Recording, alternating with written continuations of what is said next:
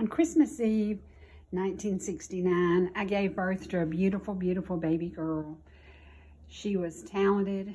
She was smart. She was the most beautiful blue-eyed baby you ever saw in your life. And her life meant so much to so many because she was so giving and so loving.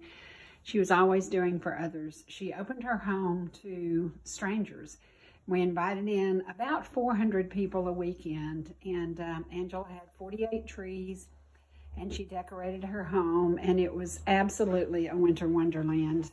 And sadly, at a very, very young age, things were not going well. She had been taken advantage of.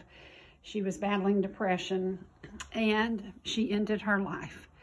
But tonight, for the first time, I was able to bring out her goodies, some of her lights, some of her keepsakes, and I was able to do it myself. My daughter always did my Christmas for me, and the idea that I now could do this means that I'm healing.